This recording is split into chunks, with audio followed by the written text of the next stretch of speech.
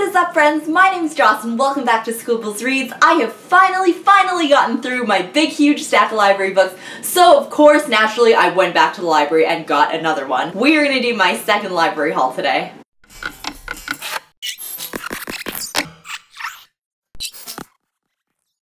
So my local library has a really fantastic YA section, but not really the greatest adult book section. This time I picked up 6 young adult novels and a few graphic novels as well. The first book that I picked up was The Scorpio Races by Maggie Stiefvater. It is a standalone novel. It follows the Scorpio races, which happen at the beginning of every November. Sean is the returning champion and Puck is the first girl to ever compete in the Scorpio races, and it follows both of their lives a little bit more closely. The next book that I picked up is called Hotel Ruby by Suzanne.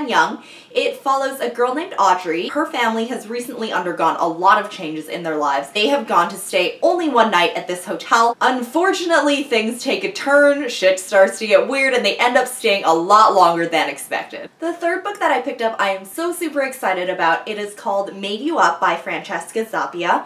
It follows the life of a girl named Alex. Alex is a high school senior, but she has also been diagnosed with schizophrenia. Throughout the book, the reader has to decide whether these things are actually happening in real life or if these things are a psychotic symptom, if they're like delusions in her own mind. I'm super stoked for this one because as a psych major, I'm always so interested in seeing how mental health is portrayed in the media. This next book I'm also super excited about. The protagonist does identify as LGBTQ. It is Everything Leads to You by LaCour. It follows a girl whose name is Emmy, and Emmy is a set designer and she's just starting to break through in like the film industry. Except she keeps on going back to her ex-girlfriend and they don't necessarily have the greatest relationship. One day at work, she comes across a mysterious letter that leads her to a girl named Ava. The book explores her relationship with Ava and how it progresses. I think having diversity in young adult literature is so important, especially in the protagonists, so I'm always so super excited to pick up another book that follows that theme. The next book that I grabbed is kind of like an enigma in like the Goodreads world. It is We Are Liars by Lockhart. No one really in their reviews tells you what this book is actually about, so all I really know about it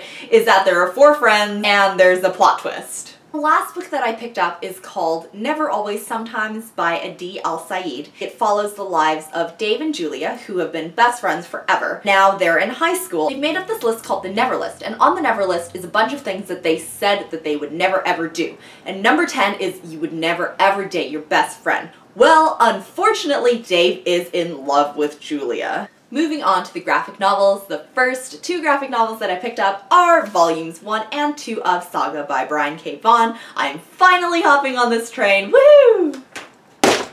And the final book that I picked up was actually suggested by my friend Elena at eReads Books. I will link her channel down below. It is called The Sculptor by McCloud. The Sculptor follows a guy named Dave. Dave just wants to be seen by the world, so in exchange for longevity of life, the universe gave him the ability to sculpt any material with his hands and become an artist. However, he only has 200 days left to live, and this book follows him throughout those 200 days of his life. So that is it for today. If you guys have read any of these books, please let me know what you think of them in the comments.